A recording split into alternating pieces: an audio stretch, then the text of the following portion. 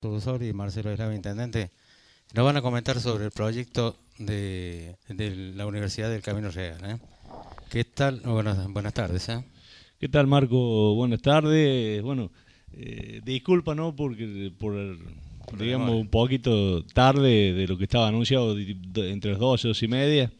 Pero bueno, Daniel viene de una gira por los distintos lugares del norte de Córdoba, así que, bueno, llegamos, así que mil disculpas por eso. Y bueno, realmente para nosotros es un honor de que hoy nos visite en nuestra localidad un gran amigo, compañero y diputado nacional, Daniel Asef, que tiene realmente un proyecto muy, muy interesante para todos nosotros en el norte del sur de Santiago del Estero, porque realmente él le ha dado un impulso tremendo a este proyecto a nivel nacional, que ojalá que tengamos la posibilidad de que el año que viene lo podamos tener en marcha ya.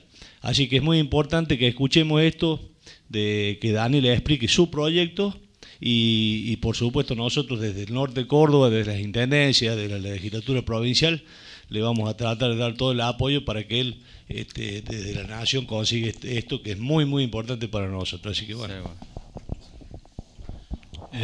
Sí, Marco, bueno, buen día a todos. Para darle la bienvenida acá al diputado Daniel. Aparte es una persona que tiene vinculación con nuestro departamento también, o sea, en la parte de la pedanía Agua del Monte también es propietario, así que se preocupa por las cuestiones que son inherentes a nuestra comunidad, así que muchísimas gracias, diputado, y bueno, lo escuchamos. Bueno, ante todo, de nuevo reitero las disculpas por haber llegado tarde.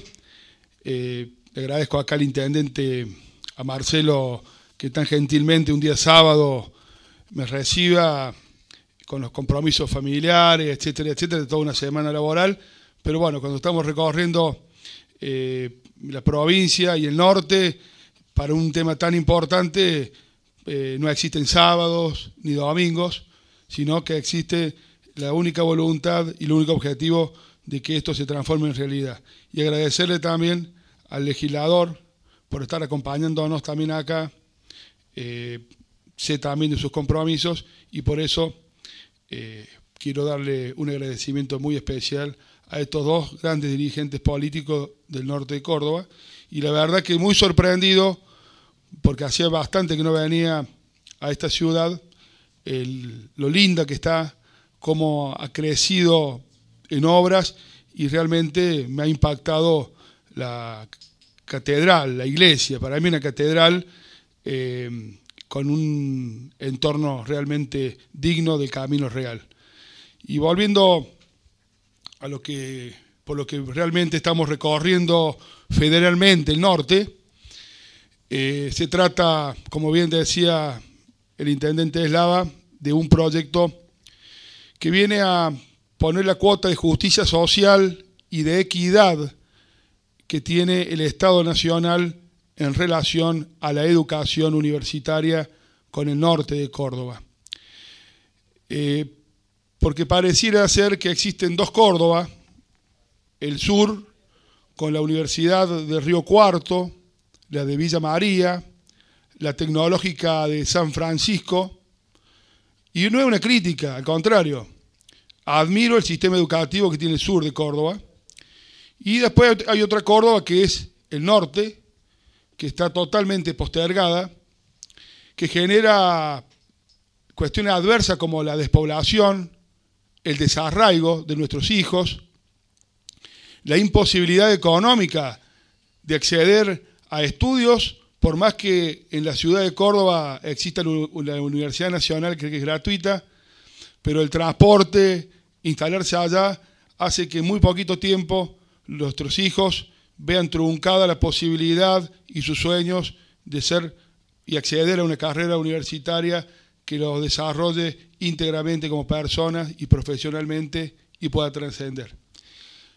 Esto ha motivado este proyecto que fue presentado el 5 de agosto, ha motivado una cuestión muy, muy personal, en que la única forma de que esto se pueda transformar en una realidad política, en una ley, es con el consenso el apoyo de lo que conforman la estructura política del norte de Córdoba, que son los intendentes, los legisladores, también las asociaciones intermedias, los sectores de la producción que se están involucrando sorpresivamente en esta cuestión de que la universidad se transforme en una realidad.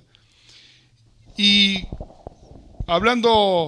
entrando un poquito más en detalle de cómo sería el planteo de la universidad, porque por ahí he escuchado en la página que tenemos que permanentemente ingresa gente, la ubicación de la sede.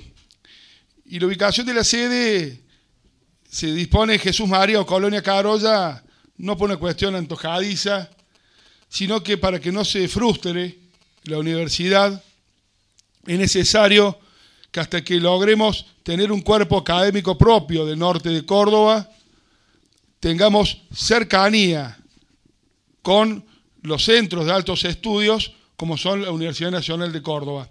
Y hablando con profesores universitarios, ellos no tendrían imposibilidad de viajar hacia Jesús María o Colonia Carolla, porque no nos olvidemos que ellos cobran horas cátedra, pero más distancia se le haría imposible. Por lo tanto, ubicar la sede central de la universidad en otro lugar tornaría imposible la realización de este proyecto. Pero ¿qué prevé el proyecto? Prevé subsedes. Subsedes que en lugares que estratégicamente sea necesario crearlos. Y en aquellos lugares que no da para subsedes porque hay poca población, porque hay poco estudiante, es implementar el sistema de educación semipresencial a distancia, que es los sistemas que tienen las universidades privadas, que llegan hoy hasta aquí creo también, pero con una cuota elevada que hace inaccesible que nuestros hijos puedan tener una continuidad y terminar sus estudios. Entonces va a ser también incluir el sistema de educación semipresencial a distancia, gratuito, que sea dirigido por la Universidad Nacional de Camino Real, y no solamente abastecer en los departamentos donde va a estar o va a ser la jurisdicción, sino que puede trascender a otras provincias, porque la educación a distancia tiene tecnología que lo puede permitir hacer en cualquier provincia donde se pueda hacer un convenio. Y los lugares que afectaría son los departamentos Sobremonte, Río Seco, Tulumba, Ichilín, Totoral, Río Primero, Cruz del Eje, Mina, Pocho, Punilla, San Alberto y el departamento Colón.